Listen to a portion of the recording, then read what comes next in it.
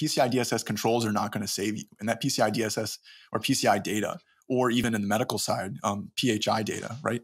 That stuff is super valuable, especially to bad guys. And they're hunting for it as we see. So Fin7 being a classic example of adversaries that go for organizations that might not have robust controls in place or have just enough to get by. And they might have 2 Owens, and that's it for a global enterprise, right? They have offices in like London, they have offices in, New Zealand or whatever, but they're very small and they're in a startup like mentality, or maybe they've grown beyond the startup mentality and they just don't have the manpower because it's like the meme, right? It's like the guy opening his wallet and there's like a little fly coming out. It's like security budget before a breach.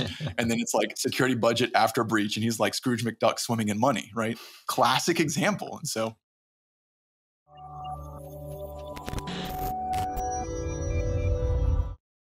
hello, and welcome to the Cybrary podcast. I'm your host, Will Carlson, Senior Director of Content here at Cybrary, and I have the distinct privilege today to be joined by not one, but 2 amazing guests today. So I'm joined by Matt Mullins and Owen Dubiel, both instructors here for Cybrary, among many of the other things that they do, both professionally and for Cybrary as an organization. So to get started, I'll let Matt and Owen go into the cage match and figure out who's going to give their introduction first. So take it away, Owen and Matt. I'll go first. Yeah. Thanks, Will. Owen Dubiel here. So been working with Cybrary almost a year now, actually, if you can believe it. Primarily focusing on the defensive realm of security, as well as I'm a security engineer full-time as well. I've been doing that going on 8 years now. Private sector, again, primarily defensive security. Larger enterprises is my main focus, but I have worked with some mid-sized companies as well. Great. Thanks, Owen. All Matt, right. over to you. Thanks. Matt Mullins. So I do adversary simulation for Cybrary. I'm the chief thief, I guess you could say.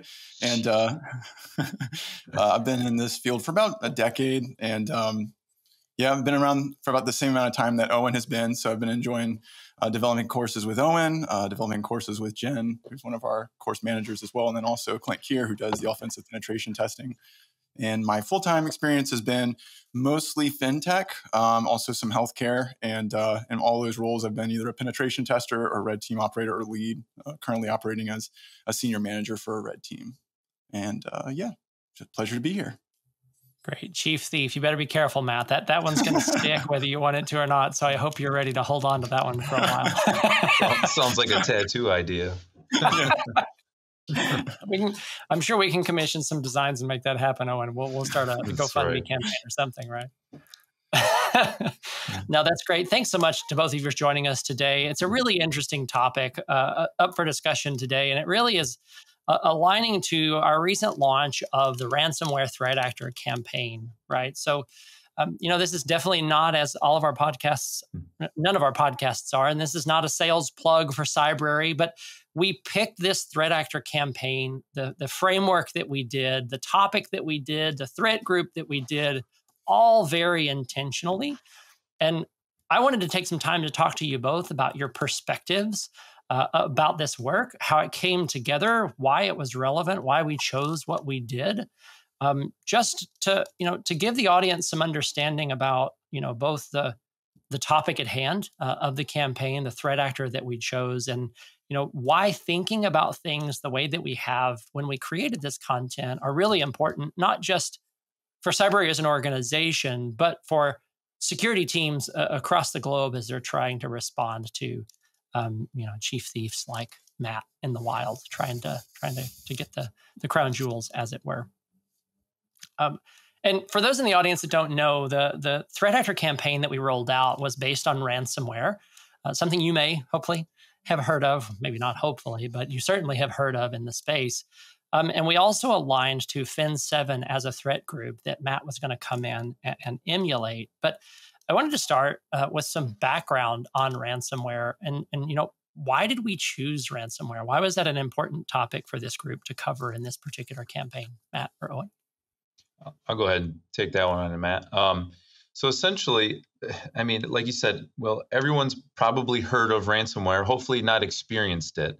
But I mean, everyone's seen the stats. Doesn't matter, what your source is. But I mean, I got one here from Sophos that says in 2020, over 51% of surveyed businesses were victim to ransomware. Right now, who knows what that sample size is? But that's still 50% of a population that is affected by ransomware. And then if you've read the Verizon DBIR report at all, you've seen the shocking numbers in there. I mean, numbers around even of that 51% that are affected, only 57% are actually able to reclaim their data after the fact, right? Those are huge statistics, and they can affect anybody. It's not just large scale enterprise or mom and pop shop that doesn't maybe put their best foot forward as far as security goes. At the end of the day, anyone can be affected by ransomware. And I mean, numbers don't lie. And the payout numbers that you see as well are astronomical. I think it was the DBIR that posted a prediction number for 2031 that there would be $265 billion in ransomware payouts if the trend that we're on currently keeps continuing year after year.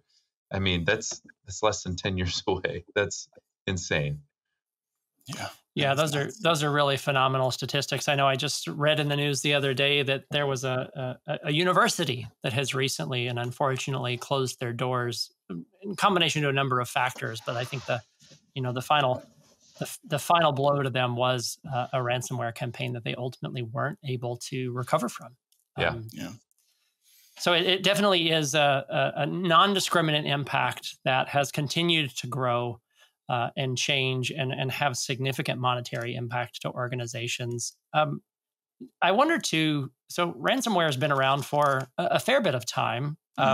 Does it look exactly the same now as it has in the past? And if not, what have been some of the changes in the way we're seeing ransomware in the wild? Yeah, I was just jumping in. Throw my head in the ring on that one. So obviously some of the stuff stays the same, but a lot of stuff has changed, to your point, Will, right? So their standard attack process of getting in, encrypting and exfiltrating and things like that.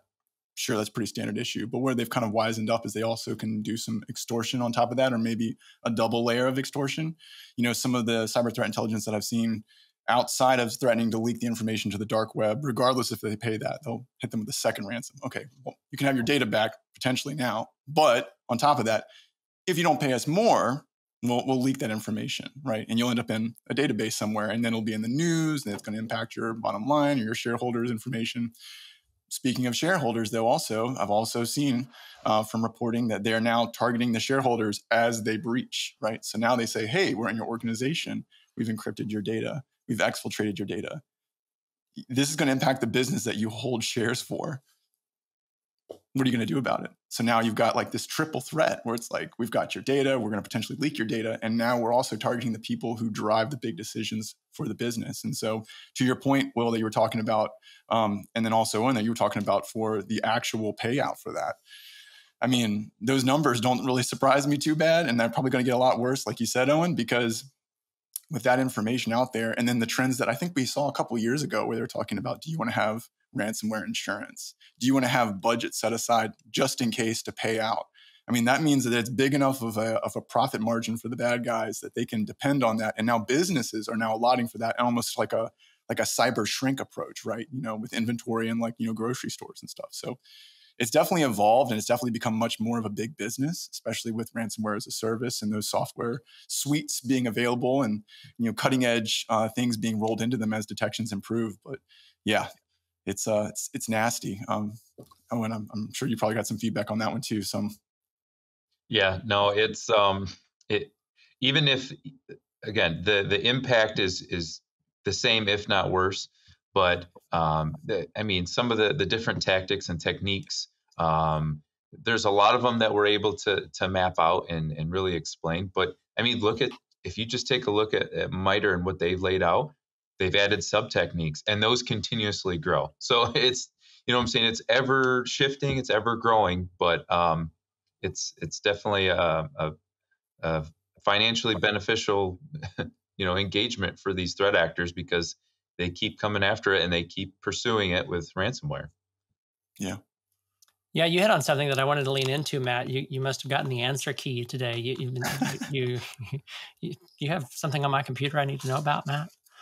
Um, and that's the as a service model of this, right? So now it's, ransomware is the objective on goal, but a lot of different ways I can ultimately do that. But now we're seeing, and I'm leaning into your area a whole lot more. So correct me if I'm off the rails, but we're seeing groups cooperating and specializing in certain parts of this attack chain. So you may have a group that only handles the ransomware, the actual objectives on goal, once somebody has gotten initial access. So you're seeing a lot of partnering and cooperation and as a service across these groups that really allow them to specialize and hone their skills on one particular piece of the attack. And in a, what some may not realize, in a very organized crime sort of way. I wonder, am I on base? Am I missing anything here? And what are the impacts of that, really having a group that can specialize on one particular piece of the attack?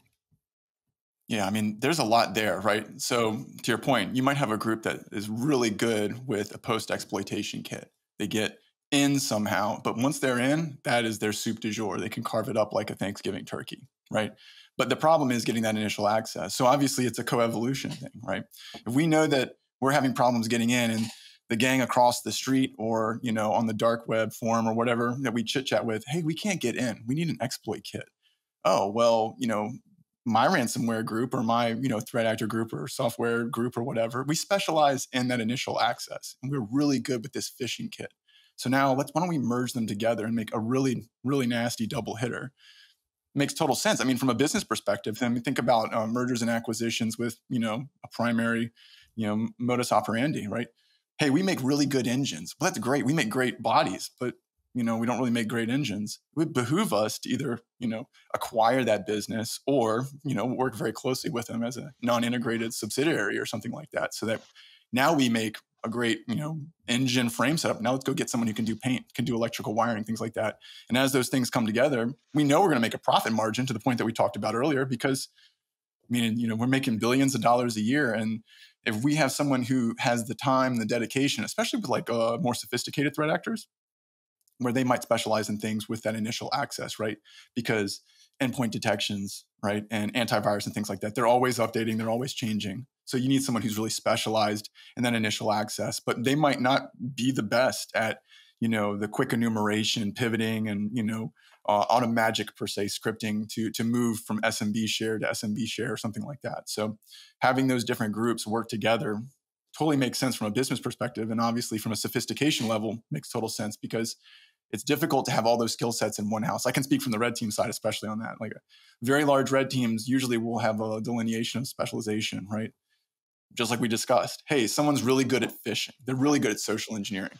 They're going to be the person that calls to the recruiter and says, oh man, you got to run macros on my resume because that's the only way you're going to see it, right? They know that they can get in that way. And then there's someone who knows how to write those macros well enough that they won't get detected by whatever, Windows Defender or whatever the business is using. And so now that's the initial breach, to your point, Will. And now where are we going to go from there? We need someone who specializes in Active Directory, if it's an Active Directory-based business, et cetera, et cetera. So yeah, you definitely see that stuff. And I'm sure it's going to get much more sophisticated, and that's why things like when the Conti playbook was leaked, that was like such a big, whoa. Now we have their actual playbook. We can tell what their specialization is. And there's some stuff from the red teamer / adversary, simulation and emulation side that, I can say that myself and some of my other peers in the professional circle were like, well, this really wasn't too impressive. Well, that wasn't their strong point, to your point, right? They might be really poor and, pivoting or something like that, or initial access, but where do they specialize? Oh, we've got great software for encryption and exfiltration, 100%, right? Just depends. Yeah, so I can see where that paints a picture, Matt, that the adversaries are continuing to get better, and as they specialize, they'll get better and better at the piece they get better at, but that doesn't leave them short-sighted because they're leveraging other adversary groups that are equally specialized in other parts. So for defenders like Owen, better or for worse, Owen, that means we're increasingly going up against folks that have more and more specialization in a lot of ways. For security teams that have still a massive mandate, a fixed budget, wear 3 or 4 different hats to get it done. And it can quickly quickly become overwhelming. And you couple that too, with the motivation at being, financial gain. So if there's profit, we're going to continue to do it. As long as we're making money, we'll continue to specialize our tool sets and try to find other threat actor groups that we can partner with to get the job done, because we're all making plenty of money getting it done. I wonder, to that point, how important is the motivation of the threat actor group to both, Matt, on your side, if you're emulating them, how that shows up in the way the campaign is pieced together? And then, Owen, are there any learnings for you as a defender in that? How does having somebody come in for financial gain look different than, say, somebody coming in for cyber espionage or hacktivism? Gotcha. Yeah, I can start off. Okay. And actually, to touch on Matt's part about, originally with the threat actors being able to leverage each other for their services and based on their skill sets. Unfortunately, from the defensive side, that has to be the shift as well in order to keep up.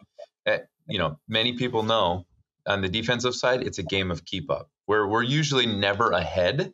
If anything, they're always a step ahead, and we're just playing catch up. Even if you have preventative controls in place and everything lined up, they're usually one step ahead. So, unfortunately, on the traditional ways of security, with someone wearing 3 or 4 hats, and it's got to shift, and it's got to grow into a realm of, you have to, it's okay to play that role for a while, but you have to be able to leverage not only skill sets but also different tool sets as well. In order, you can't always just run what's open source and expect it to work forever. Sometimes you got to level up, in order to stay ahead of the game. Sorry, what was your original question there? I just wanted to touch on that before I forgot. Yeah, no, it's great. I was curious, leaning into how does the motive of the threat group cause it to show up differently for you as a defender, if it does at all? Yeah, I mean, I guess initially you can't really tell the difference, but once, obviously, if they do get inside, you'll start to see them tearing towards whatever jewels that they're after. It's pretty obvious. I mean, if someone's after you from a disgruntled perspective or trying to deface you, it usually happens pretty quickly, and it's more of like a reactive. Okay, we need to take this down, or and then patch it and fix it and be done with it. Whereas if it's somebody financially motivated, if they're good, they're going to take their time, and they're going to ensure that once they got this payload, once they launch it, I mean, the cat's out of the bag, So they're going to want to take their time with their reconnaissance and with their lateral movements, make sure they're covering their tracks to gain a solid foothold before they release that beast. Yeah, definitely. And just kind of to dovetail off that point from Owen, I mean, it really, from the red team / adversary side, we're going to orient towards whatever our objective is that makes the most sense, right? So if they're going in for PCI information, kind of like what he was saying, we want to make sure that we have set the trap appropriately. So then when we detonate it, we've got the data, we've already exfiltrated however much we need or whatever we're trying to get, and then we've ransomware kind of burned the ground, and then we've exited out, and then we start the harassment campaign. Maybe it's an extortion. We want information, right? Similar approach. We want to get in, identify what critical systems, which takes a lot of time, because I can tell you from the red team side, when we get in, if we're truly doing a real threat simulation or emulation, right? We don't know anything about the organization. We've just breached. We've got somebody to fire our payload. We've got our callback to our C2 infrastructure. We've built in our OPSEC, which that takes a lot of time, to what Owen was talking about. We have protections. So now we're in this position where we've got an initial beachhead. We need to build up resilience internally. Again, takes time, right? So now that we built resilience and we're inside the organization and we're looking around, we're like, I have no idea what system would handle, critical business decision information. Where would that be? Would that be in their Outlook server, Exchange server? Would that maybe be on local high level individuals or high value individuals like executives? So we need to target them. And then we start iterating through enumeration. Is it Active Directory based? Is it mostly a Mac shop? Do they use JMF or Jamf? I don't know. So we got to learn, set the snare, and then wait for the rabbit to run through it, right? So it takes time versus like you were talking about, Owen, like, if it's just we want to go in and we want to deface things and we want to make a political statement or something like that, that could be as simple as finding on some edge case, situations with like EC2 instances, or maybe subdomains, subdomain takeover or hijacking, DNS, expired domains or things like that, point them in the correct location. And then we have our defaced website for our political or whatever message that we're trying to send. So each one drives a different perspective, just exactly like what Owen said. And depending on how critical or how serious it is, because take into consideration someone who handles thousands, millions of credit card transactions a day, obviously their security is going to be much better. So we want to take our time and think, okay, what's the best vector to get in? How do we build that resilience? Maybe we run a secondary campaign knowing that campaign is going to get burned, right? So we've got our initial connections back to our C2. And now we want to poke the badger a little bit. We want to harass the Owens of the world. And we want to say, hey, look, we're over here. And then we DDoS something of low value. And then while they're doing that, we run in through the back door and we steal the money and get out, right?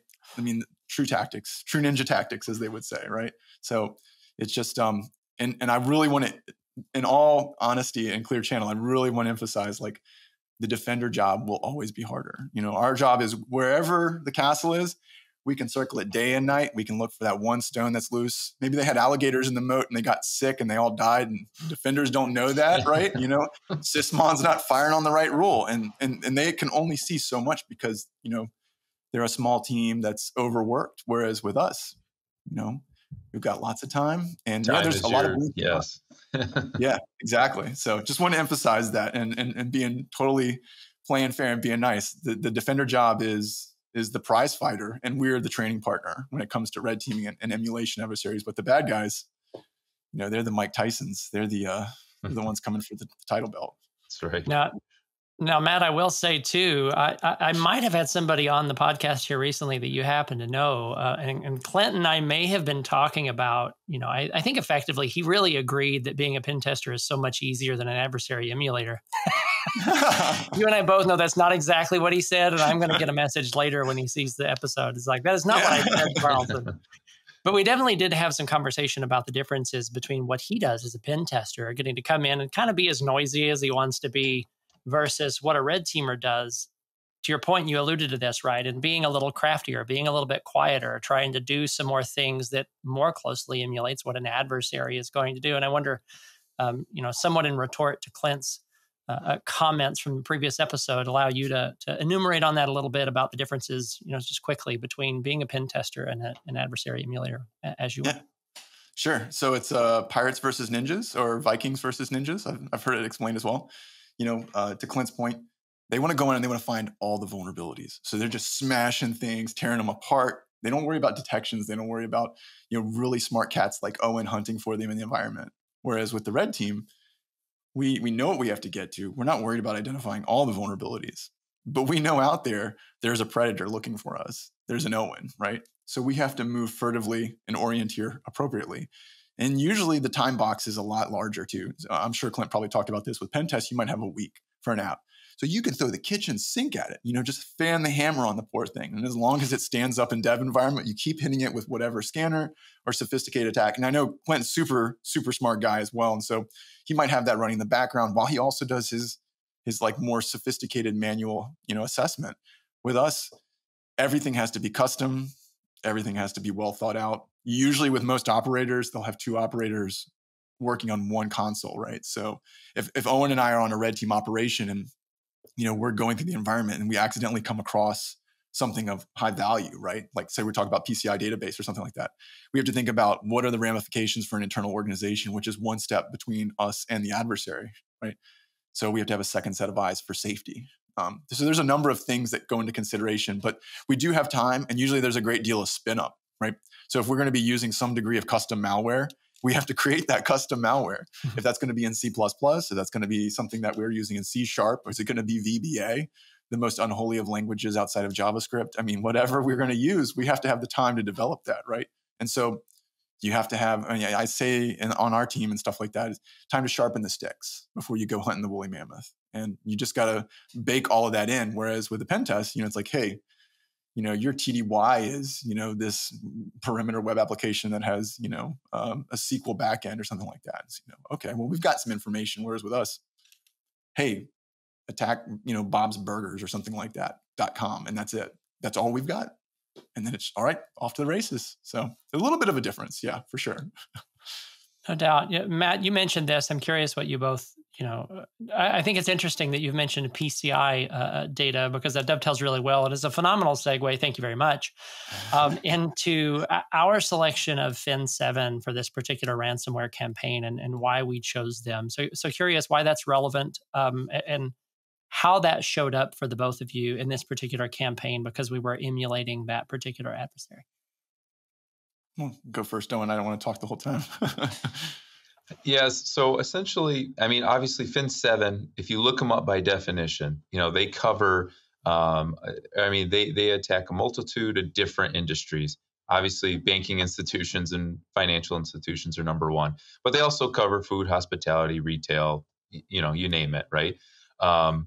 But really, I think for me, what really drew me to this project, and honestly, it was kind of the whole timing of this whole remote shift. A majority of businesses, because of COVID, had to shift everybody home, right? So the landscape changed, right?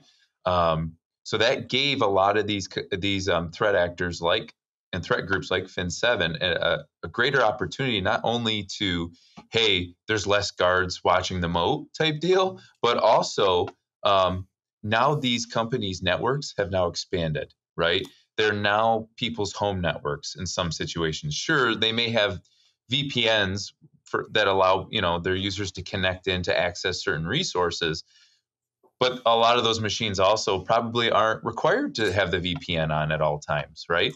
And at the end of the day, I would imagine 85% or 90% of users' home networks are probably not as secure as their workplace.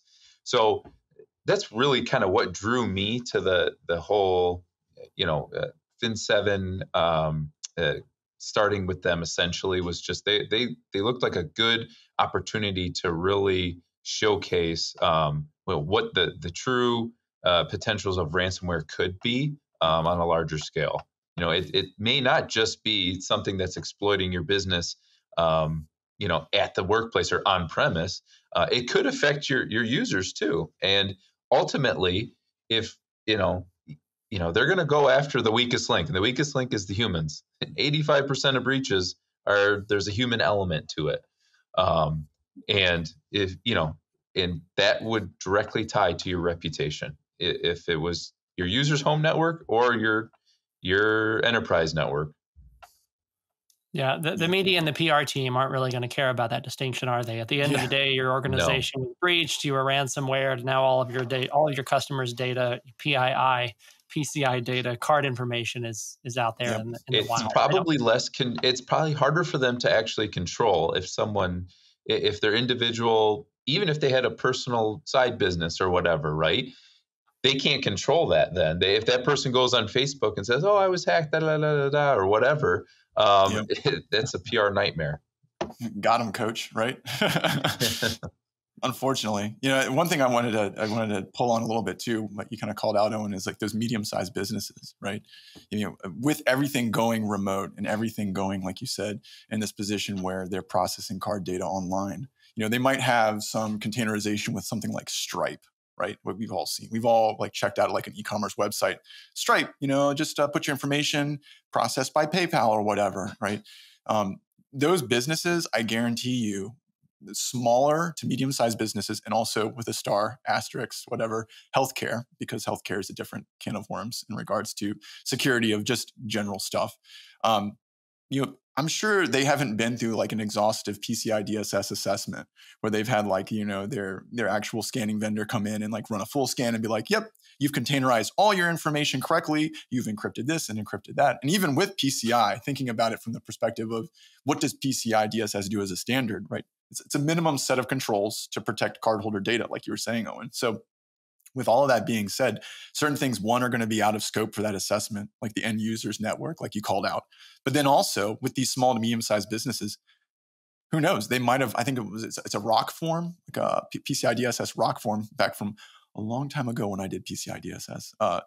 Is essentially like an attestation of risk, where we've accepted this risk, and this is what we're, So the government does it all the time, right?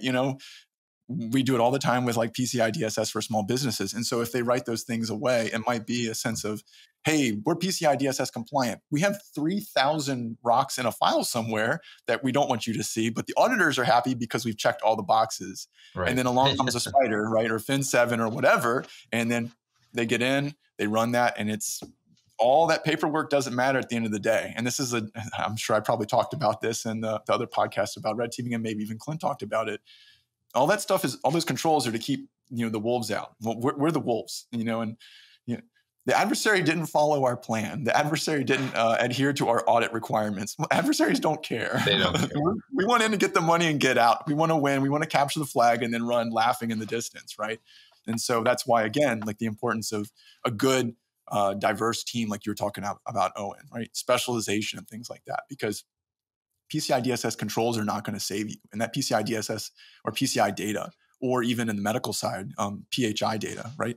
That stuff is super valuable, especially to bad guys. And they're hunting for it as we see. So Fin7 being a classic example of adversaries that go for organizations that might not have robust controls in place or have just enough to get by. And they might have 2 Owens, and that's it for a global enterprise, right? They have offices in like London, they have offices in, New Zealand or whatever, but they're very small and they're in a startup like mentality, or maybe they've grown beyond the startup mentality and they just don't have the manpower, because it's like the meme, right? It's like the guy opening his wallet and there's like a little fly coming out. It's like security budget before a breach. And then it's like security budget after a breach. And he's like Scrooge McDuck swimming in money, right? Classic example. And so I just wanted to call that out and pulling out as well, because you made some good points on it. Yeah, no doubt. So ransomware is important. I think we've done a pretty good job of talking about why that was an important topic to us, right? And why that was something that we wanted to focus on for this first campaign in particular. It has seen some changes. It's grown. It's continuing to evolve and morph, right? So it's just one objective on goal. As soon as we feel like, as IT and security practitioners, that we've got them cornered and we have good backups and we've solved the problem, now they start extorting us, extorting our suppliers, extorting our board. Dang it, we're back in the race again. And all of a sudden, ransomware is another good objective on goal, as it's always been. I think it's interesting to call out and circle back to our conversation about this being for financial gain, right, Matt? I think that's really, to me, where it shows up that why the organizations are targeted is it's an easy investment. I can get in, it's relatively easy to deploy my payload and get what it is that I'm after. So my ROI on these engagements for an organization that they have to have enough of something I'm interested in, right? Like, great if they have thousands and thousands of people's PHI or PII or card data, and they've got a couple of people on a security team, and they may or may not think that they're outsourcing some of that. So I can get in, I can get what I need, I can get out, and I can make a quick return. Yep. And because I'm doing this for financial gain, I'm turning as fast as I possibly can on those, which I think circles back to these groups partnering together, right? So if I've got a great ransomware capability as a service, and I can partner with somebody that's got a long list of initial access, we can start comparing notes. Mm-hmm. I find that my ransomware payload tends to work best when these conditions are true. Who on your menu of folks you have initial access fits my bill, and we can turn on these really quickly and make a heck of a profit really fast. Yeah. And I hope for the audience that, not wanting to live in the world of fear, uncertainty, and doubt, because I don't think it's that, right? I mean, it's just the facts. It's how this is working now and what we're seeing. It's a little bit of a bleak environment, and circling back to, the comment made about where these stats are likely to grow to if they continue at the current pace. We've got to do something about it as an industry, right? And I think, again, circling back, that's why I think all of us felt really important about this particular campaign and picking this particular adversary, because they were a pain point that shows up in industry today, that if we can do a better job of detecting and preventing this particular attack or attacks like it, then that would be a huge service for the space. Yeah. Yeah, and one thing I was going to throw out there too is the net, right? There's so many small to medium-sized businesses that are out there that are vulnerable, and kind of like what you were calling out off of Owen's point. If we just cast the net, we might not get all the small to medium-sized businesses, but when we do, we get a huge payout. So we just throw the net out there and catch the fish that we can, and then we wait, and then we update our net a little bit and throw the net back out there, and cycle, rinse, repeat. So, like you said, Will, it's not going to go away, and it's something that's pretty classic in regards to standard threat actor activity, cyber criminal group activity. Yeah, I wonder for you both. I know in some conversations I've had with cybersecurity professionals, there's some discussion about how important is it, why is it important, when is it important to really look at cyber threat intelligence and begin to, at what point do I model my defenses after an adversary that has some known behaviors, and kind of where does CTI or cyber threat intelligence really fit in? I ask a different way. I think we could have built this campaign completely out of your head, Matt, about what you've experienced and what you think would work. And we could have done it in a way that was just really easy to illustrate in the lab. But obviously we didn't do that for a reason. And I think it's because we all believe that there's a lot to be said for when you're trying to assess and emulate, doing it in a way that a real adversary would do, so that you're not just being academic about this exercise, but that you're doing it in a way that's likely to be something that really shows up. And I'm curious what you both think about that, both in your professional experience. How does CTI show up? Why is it important to know what the bad guys are doing outside of, Owen potentially just going in and pulling down a list of detections that you can consume into the SIM and saying that's good enough? So how does CTI show up? Why does looking at this through the adversary lens really matter? Well, it's all, honestly, from a defensive side, it's all about fine tuning what you're seeing. Like you said, you could pull down all those rules and implement them in your SIM as detections or dashboards or whatever you want. You'll be surprised probably won't be surprised. Computers make a lot of noise on a network, and when you're looking at it in the logs, it looks really bad. when you're looking at cross communication, and it's never quiet. So you're going to have a ton of false positives going off from the get-go if you just grab some base set rules and throw them in there. And what will happen is your thought process may be, okay, I'll throw them all in there and I'll slowly tune them out.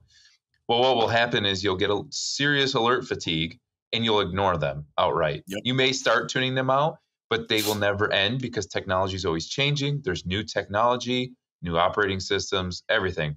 So by bringing in that threat intelligence piece, you're really adding an additional layer. And that's what defensive security really is all about, is adding as many layers as you can feasibly. So you're adding that layer of affirmation, if anything, to what you're seeing, to say, hey, these 9 in this time period are false positives, but this one has a threat indicator tied to it. I'm going to look more into this one because for some reason I have an additional piece of information that I don't have with the other ones, right? So you're just adding context to what you're seeing at the end of the day. Yeah. Just wanted to copy on that too, right? So we talk about threat hunting. We talk about adversary emulation, and strategy and tactics and things like that. TTPs extracted from cyber threat intelligence, tactics, techniques, and procedures that might be used by individual groups tied to MITRE, for example. Super important from the adversary emulation and simulation side, because if we're emulating 100% what an adversary is doing, or we're simulating up to a certain amount what an adversary is doing, we want to make sure that it's commensurate to who we're trying to mimic, right? So that, to Owen's point, we have correct detection validation, and we also have a correct scenario for Owen's side of the house to hunt us down, right? Because who knows, they might change one TTP and then get in with that one thing, right? And so with that one thing that they've changed, kind of like we were talking about earlier, they might pull in a different, criminal group, and they might say, hey, we have a really great dropper that we've developed. And then, Fin7 says, hey, that sounds great. Let's roll that in because our dropper is kind of weak sauce, and now we've got a way in. Mm-hmm. So, those TTPs driving the actual process that we're emulating off of, super important. And like what Owen said, when you're hunting too, when you have, tons of noise and very little signal that you're going off of, there's a lot of signal or detection fatigue, like you were saying. So having the capability to say, hey, we've got one TTP that triggered off of sysmon or OS query or whatever. And then you look kind of in the blast radius and you see two other small ones that seem to tie to that threat actor group's TTPs. Okay, now we have something that we want to really detect off of. And that's great too from the side of the red team or, the adsim/admu side, because then we can say, all right, great. If we're doing a purple team, chase that lead, like the little rabbit that's on the racetrack for greyhounds, it fires off and it goes, like, go after it, chase it down, you're onto something. And it might be something that if it's a true red team, we don't say directly to them, hey, chase that down. But when we speak to white cell, and they say, hey, what is this? Then the leadership for the IR side might say, run your playbooks. We don't know if it's red team or not, but run your playbooks. And that is the benefit of the exercise, because it keeps the cats like Owen, able to detect what's important versus the noise, the signal noise ratio. But then also it's a validating thing, because the inverse of that is if there's poor leadership in incident response, they might not want to do those things, or they might not encourage that type of growth and activity and the diversification of skill sets. And then all of a sudden you get kind of a negative situation where, oh, here comes red team. It's a public execution. Here's their report about how they got and did the thing, and that's the opposite of what you want, because you want to train up. You want to train up your champion, like we were talking about. They're the defenders. They're the most important people when it comes to network security. They're the ones that are defending the network, right? So at the end of the day, my job is predicated on his job being, a value and him doing a good job. So all those things to say, CTI being a huge driver in regards to, those things. Like a great case in point, one of my buddies, Chris Fuller, he works in cyber threat intelligence. And I was having a conversation with him a few days prior about the situation with the shareholder/board extortion. I was like, oh, wow, that's crazy. Yeah, things change. And I'm not, we from the red team side or the adversary emulation simulation side, we're not experts at, crawling the dark web for, this information. So having a good team that feeds the red team, so then the red team can then feed a good exercise to IR. So then IR gets pumped up. So then when they do fight against Fin7 or, whatever group, Profit Spider or something like that, they're prepared. They know what they're up against. They know what the deltas could be. And they're like, we're not afraid of them. We have detections in place. We have fair confidence. So it's very important, I would say. Yeah, and I'm sure this is a safe comment to make. I know in my career, I've never worked in an organization that had infinite budget for these things. Yeah. Or if they did, they weren't definitely, security may not have been where they were spending their infinite budget, as it were. Yeah. And I think where I see CTI show up and be really, really important is it's just one of, many of the tools I think that we have to exercise and use to help us prioritize. Mm-hmm. Said a different way, budget outside of it, right? So Owen has only got so many hours of every day. And if, to your point, if all I do is go in and turn all the detections, I'm going to get alert fatigue. The IT or the engineers are going to be banging down my door because I'm eclipsing my storage and we're running out of space. So a whole host of fall-on things happen. Like we either start turning alerts down, turning them off, culling our logs sooner. Yep. Heaven knows that our dwell time for these things is phenomenal, right? So a week of logs is more than enough. Yeah. No, definitely not more than enough. But there's all these fall-ons when you're trying to do too much without direction that I think stopping as an organization and realizing who are the threats that are likely to be interested in what I have. Yep. It just causes you to be a lot more self-reflective of what do I have that people might actually want? Who might actually want it? And how might they show up realistically? How have they been observed showing up to go after similar things to what I have? And it's just a really great forcing function. Like, even if you don't have the privilege to have a MAT and a team of emulators on staff, knowing that those bad guys are out there and how they're behaving and how they're going to go after your environment. I know in our partnership with our friends over at MITRE Ingenuity, their SOC assessments is very much that way, right? Like, here's the entire MITRE attack framework. Yep. Which of these techniques can your team identify and detect? Well, there's 300 some odd techniques and sub-techniques. So it's still a question of how do I prioritize that? But if you know what you have that the bad guys want, and you know what that kind of bad guy is typically going to do, all of a sudden that 350 techniques becomes far less, and I can prioritize the detections for the techniques that are likely to show up based on what the bad guys are actually doing. Curious for your comments on that, kind of how that shows up. Am I on base? What do you have to add to that? Yeah, I mean, I'll jump in really quickly and then I'll keep it quiet, Owen, because I don't want to hog the time. But you're exactly right. And another point to that is, as your threat intelligence team becomes more sophisticated, you can then have teams that are strategically oriented, that can drive business decisions about, hey, if we move into this space, what are the threat actors going to be? How is that going to impact our bottom line? What things are we going to run against, right?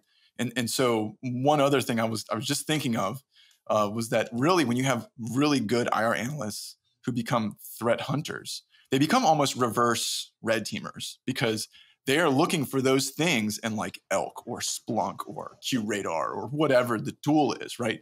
They're looking for those indicators. So they have to know, kind of like with Owen, like they know the things that I'm going to do. It can't just be, I just check logs all day.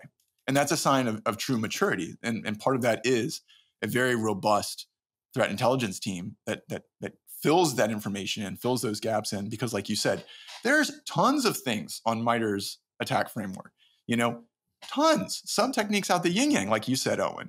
But when you start to think like, what are actual threats going to be to our organization? Well, maybe not, Fin 10, but Fin 7, definitely.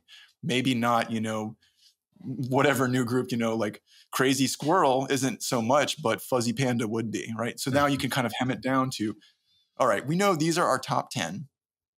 We do an assessment every year or 6 months. We know these are the groups. And that information, again, goes back to that other point, feeds into Red Team, and Red Team runs the exercises. So then the threat hunters and IR, like Owen, like we got you on lock, because we know that if someone came in with that nonsense, we would catch them in a heartbeat.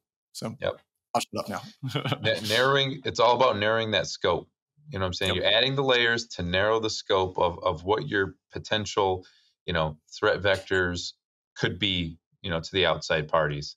The more you do of it, the better you get at detecting it manually. But then hopefully, you add some automation and detections into the mix so that you can prioritize other things. You got that taken care of. Okay, let's move on to something different, and just continuously grow your security posture. Yeah, I think you mentioned something interesting. Both of you did indirectly in that you can have all those detections set up. You can have a really rich and healthy cyber threat team that's passing all those things off, and the red team is cooperating really well and operating really well with IR, with the defensive core team. And you can still use CTI in a new way too, right? So if somebody like Owen can go in and get a new CTI report and hear about a new threat or an old threat doing something in a new way, and you can start hunting for that, right? So are we seeing that? Is it already here? If I do this in cooperation with the red team, hey, here's the latest CTI report I got. I think we're prepared to detect this, but I'm not sure. So can you go ahead and bake this into your next emulation with us to make sure that we can detect it? And you can start, and you mentioned it at the top, and I agree completely that defenders seems like we're always playing catch up. But I think when we start doing some of this really well and maturing here, we can start to get further ahead of the curve than we have in the past, and really start looking for and being proactive about what detections we're putting in place, what rules we're putting in place, making sure that we're not just getting alert fatigue for analysts looking in the SIM, and really leveraging CTI in a meaningful way. Yeah, one of the main points I actually wrote down for this podcast was correlation. And that ties right into CTI, and it also ties into other types of data that you may have that can help bring context to what you're seeing. I think it's invaluable. The more, the merrier, in my opinion. It just adds that little bit of tip off to whether this could be something legitimate or no, this is systems engineer running nightly patching. All the more to bring in and correlate the data really gives you that extra edge. Agreed. Yeah, and I know there are a lot of tools that do a whole lot more of that correlation, a lot better than they used to when cybersecurity was a much younger field. But there is still a healthy amount of the human element of that, Owen, that, we did this campaign. I was just reading about this threat and I saw these 2 alerts come in relatively quickly and something just doesn't feel right. I know from my experience here that something's not right. And I think that's a really hard and irreplaceable piece of all of this, that it's hard to tool out. So looking at threats, looking at threat groups and what they do, how they operate, how they think, getting in Matt's head or having a little Matt on your shoulder when that alert pops up and then that next one pops up a week later and you go, wait, this feels like something, even though it's a week apart. Are they rolling slow and steady to try to get through detections? You just really can't replace it. And I think, cyber threat intelligence and campaigns and emulations like this are really, really helpful in giving people those skills and that kind of inherent radar. Yeah. Agreed. I know we are coming up about on time. It's been a phenomenal conversation thus far, and I know that there's more we want to talk about. So we're going to go ahead and tease episode 2. I have the privilege of having Matt and Owen join me on the next Cybrary podcast as well to talk a little bit more about, in execution of this campaign, how we did this in a really cooperative way. You'll hear it referred to, and some you're tired of the term already, but in a purple team approach to this. And I'll say from my seat, it was really interesting to see. We have the range environment all set up. Matt has an idea about what he's going to do. Owen kind of knows what Matt's going to do, but Matt goes in, throws a little bit of a curveball, and all of a sudden a detection's not working right. And so it's like, well, wait, why is this not working? Well, wait, Matt, dang it, you did this or that. And just the interplay of that as this campaign was developed, we'll have the opportunity to dive into a little bit and talk through some of our logic and our thought processes about why we built the campaign the way that we did, and how that could be useful, and that type of thinking could be useful as both defenders and offensive security folks begin to deploy some of these types of engagements within their environments, and look at the threat actor campaign on the Cybrary platform as well. So thank you both so much for joining us today. Any parting thoughts before we take a 2-week break and come at it again on the next episode? Learn MITRE, really understand it, and try to figure out how you can implement it. I mean, narrowing that focus really from a defensive side. Yeah, I would say it's definitely that. Trust your CTI reports and don't be afraid to engage in open red teams, because you never know what the red team is going to shake out. That might be a lesson learned. So that's a plug from my side of the business, but I digress. Sounds great. Thank you so much for the time today, and I look forward to the next episode.